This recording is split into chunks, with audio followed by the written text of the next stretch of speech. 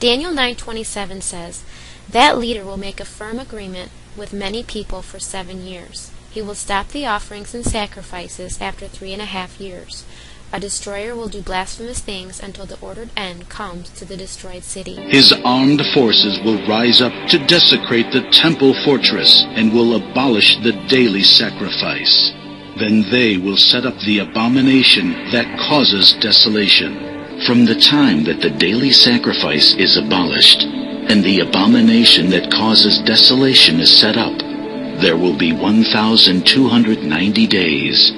So when you see standing in the holy place the abomination that causes desolation, spoken of through the prophet Daniel, let the reader understand. When you see the abomination that causes desolation standing where it does not belong, let the reader understand. Then let those who are in Judea flee to the mountains. Okay, so let's put all of these verses together to get a picture of what this abomination will actually be. It will take place at 3.5 years into the final 7 years. It will involve daily sacrifice and offering being stopped. It will happen in a temple fortress that was desecrated by armed forces. It will involve this person who strengthened his promise or covenant standing in the holy place where he does not belong. And it will be 1,290 days before a significant date. I believe this prophecy has been fulfilled in 2 stages. The first part was fulfilled in April and May of 2002 when Palestinian armed forces rose up and desecrated the temple fortress and abolished the daily sacrifice.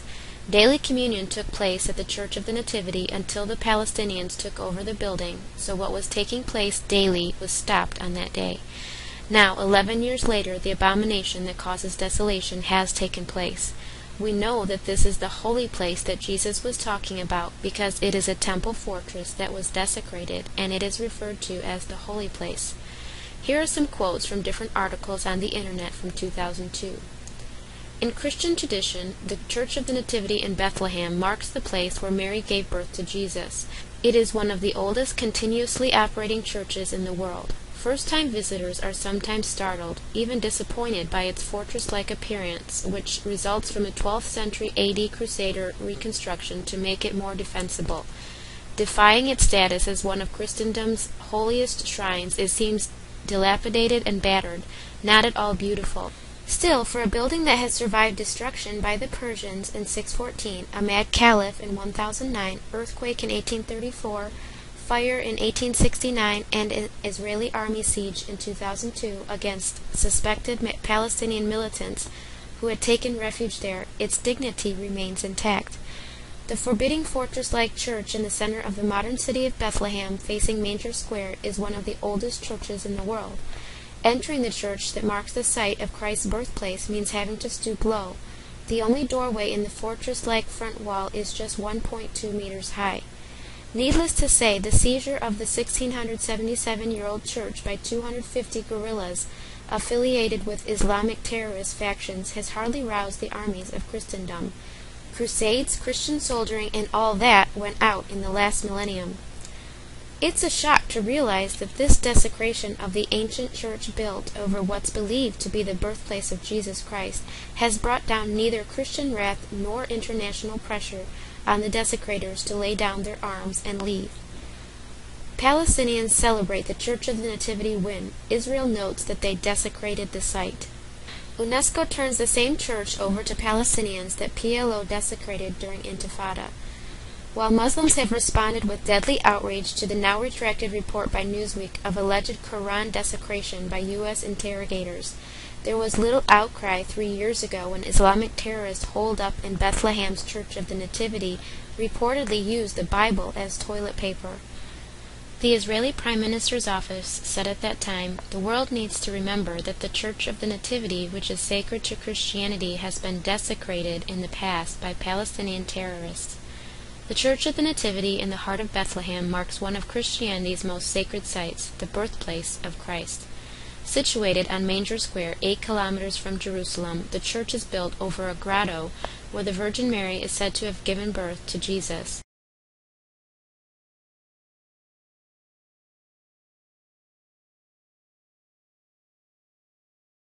The church's large fortress-like exterior stands as a testament to its turbulent history.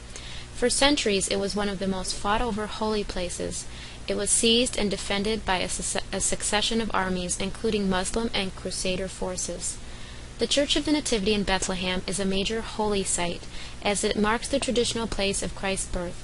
It is also one of the oldest surviving Christian churches. The holy site, known as the grotto, that the Church of the Nativity sits atop, is today associated with the cave in which the birthplace of Jesus of Nazareth occurred. No wonder Mr. Sharon told the Israeli parliament he would expect the international community to demand that the terrorists lay down their arms and leave the holy place.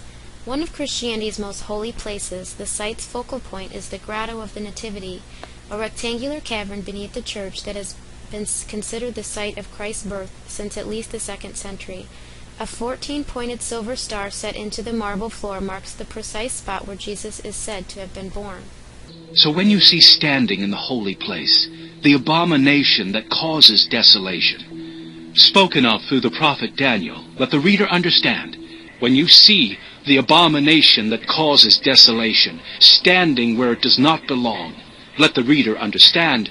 Then let those who are in Judea flee to the mountains. We have just witnessed a prophecy from 2,500 years ago fulfilled. His armed forces will rise up to desecrate the temple fortress and will abolish the daily sacrifice. Then they will set up the abomination that causes desolation. Definition of then. A. Soon after that, next in order of time. B. Following, next after in order of position, narration, or enumeration. Amid high security, Obama toured the church with Palestinian Authority President Mahmoud Abbas. They stopped at the Grotto of the Nativity, which is said to stand where Jesus was born. About 20 children, waving U.S. and Palestinian flags, greeted Obama in a courtyard outside the sanctuary. Notice that Jesus says, "When you see standing in the holy place." Obama did not kneel down at the grotto. Matthew 2:11 says, On coming to the house, they saw the child with his mother Mary, and they bowed down and worshipped him. This is the appropriate response, kneeling before the king.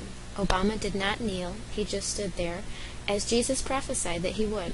One day he will bow his knee. This abomination that we have all just witnessed will cause the desolation to take place. The abomination causes the desolation. Obama is an abomination to the Lord. Desolation means a state of complete destruction, devastation, and ruin. While he was in Israel, the president said in Hebrew, "So long as there is a United States, you are not alone." So, if there is no United States, Israel stands alone. In chess, you need to knock out the queen to get to the king. Revelation 18:7 and 8 says, In her heart she boasts, I sit enthroned as queen. I am not a widow. I will never mourn. Therefore, in one day, her plagues will overtake her. Death, mourning, and famine. She will be consumed by fire, for mighty is the Lord God who judges her. During his speech, U.S. President Barack Obama said, Israel is the most powerful country in the region and has the unshakable support of the strongest nation in the world. Now, after studying each word in the original language, this is a possible interpretation for this verse. And he shall strengthen the covenant, pledge, or agreement with many for 1 week. And in the middle of the week he shall cause the thank offering and the tribute to stop or be held back from. And at the wing of the detestable abomination he shall cause horror and desolation, even until the end or completion, and that determined shall be poured out or melted upon the desolated. Obama made a covenant on January 20th or 21st in 2009 with the American people on the 7th day of the Gentile Feast of Tabernacles, which would be the 21st day of the Gentile New Year, as well as with the world, to be the leader of the greatest and most powerful nation on the earth. On October 9th, 2009, that covenant was strengthened when Mr. Obama was chosen to be the Nobel Peace Prize winner on the 7th day of the Jewish Feast of Tabernacles. This is the only day of the year when the Israelites would cry out, "Blessed is he who comes in the name of the Lord," and look for their Messiah and wave palm branches. On this day, Obama was chosen as the peacemaker of the world. 1,260 days later, Obama stood in the holy place, the same place that armed forces had desecrated on April 2nd, 2002, the temple fortress. We are the temple of the Holy Spirit. We are part of the third temple, his body. He no longer dwells in a tabernacle built by human hands. This is why the Church of the Nativity is the holy place and not the Temple Mount. The third temple made his first appearance on earth in Bethlehem, where the church was built. Obama went there to make a statement that he was declaring himself to be God. This is why 322 is such an important number to the Illuminati. They knew that on March 22nd, the Antichrist would go to the holy place to declare himself as God before the Most High. He was making a statement to God and to the world, but the world did not notice. The Satanic Illuminati and elite did. March 22nd, 2013 was also supposed to be the date when Obamacare went into effect, which has provisions within it for the mark of the beast chip to be inserted into Americans. It was delayed in fulfillment of the prophecies, which will be discussed in the next few chapters of this book. Daniel 12:11 says that from the time that the daily is stopped or put aside, there will be 1290 days. This word daily is tamid, and it simply means daily or continual, something that happens every day. Daniel 9:27 tells us that the sacrifice and offering will be stopped.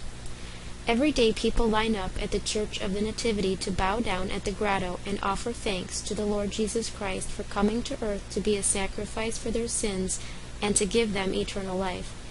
This is a sacrifice of praise and offering of thanksgiving being offered to the Lord. On March 22nd, 2013, this daily sacrifice of praise and offering of thanksgiving was stopped when Mr. Obama came to the grotto and did not offer thanks to Jesus for what he has done. Rather, Mr. Obama went there to proclaim to God that the world is now looking to him as the peacemaker and to defy the Lord Jesus Christ. On March 22nd, 2013, no offering of thanksgiving or sacrifice of praise was made to the Lord from this spot. This happened exactly 1260 days after Mr. Obama was chosen as the Nobel Peace Prize winner on the 7th day of Tabernacles.